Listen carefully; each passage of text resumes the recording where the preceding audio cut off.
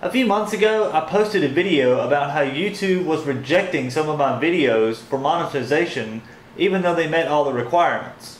Now, I got several responses in the comments from other YouTubers, and they all generally seem to have the same opinion.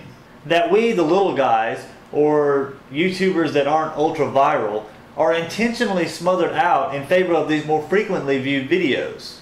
This video is to show you absolute proof that either YouTube deliberately suppresses the view count of less popular videos, or YouTube's view count system is flawed. Now, I know to some degree that's how YouTube works. Once a video hits like 50,000 views, I think, it's advertised in search results and on YouTubers' homepage as a featured video. And I think once it hits 1 million views, it's considered viral. So I understand that videos with substantially higher view counts are obviously going to get promoted more by YouTube than videos with lower counts. But occasionally I will run across a YouTuber that's new to the scene. I've actually looked at their join dates, and some of these were like last year. Plus, these YouTubers only have like 10 or 20 videos on their channel, and they're all almost viral status. Now, I've been on YouTube since back in 2009. And I'm up to about 90 videos now. Granted, my videos have varied in content tremendously, but it's more than 10 or 20 videos. The video that has the highest count for me is a video that I uploaded back in 2010, I think. It's the Doctor Who 80s Matt Smith titles or whatever it is.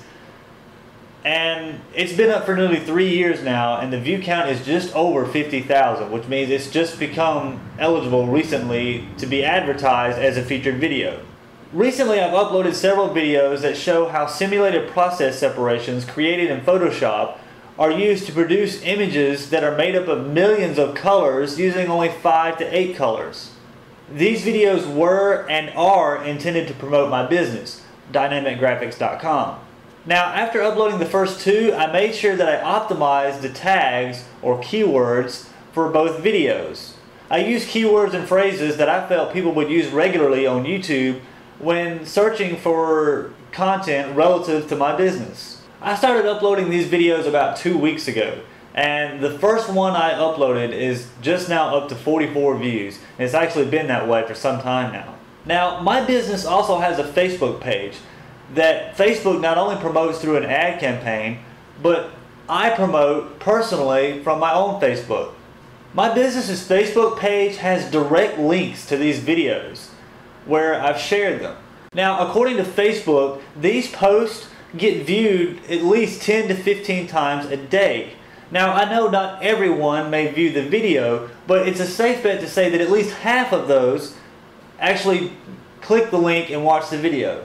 So if you do the math based on that, these videos that I've just uploaded should see a net change of view count of at least 7.5 per day. Okay, back to YouTube. After a few days, I began to wonder why my view counts weren't higher than they were, because having been in the graphics industry for nearly 8 years, I know that at any given time there's always someone on YouTube looking for instructional videos or other related content. So given that the tags that I assigned to these videos were virtually word for word what people would search for, I kind of wonder why my view counts weren't higher than what they were. Now, I want to say this. I'm not upset about the view count because the videos are monetized. I'm upset about the low view count because these videos are intended to promote my business. Okay, now that I've got that out of the way, let me show you how I prove that YouTube's view count is drastically inaccurate. After seeing the results of my Bing ad campaign, I had an idea. I thought, what if I set up another ad campaign with the same budget, but instead of linking the ad directly to my website, had the ad linked directly to one of my videos on YouTube. That way, anytime the ad was clicked, it would send the visitor directly to the video on YouTube, where YouTube would then theoretically record a view. So in short, each click of the ad equals 1 view on YouTube, correct? I let the ad run for a few days, and sure enough, the results look very similar to my first ad campaign. Now, the video I chose to promote in this ad campaign already had about 40 views when I set up the campaign. By the end of the second day, the ad had received 47 clicks. So I went back and checked the YouTube view count and nothing had changed.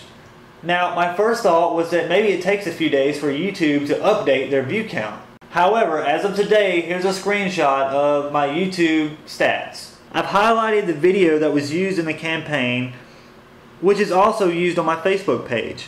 Now, if the vid had been at 40 views, and then after those 47 clicks on the ad, the view count should have been in the neighborhood of 87, not 49. Now, this does not eliminate the possibility that Bing stats could be inaccurate as well.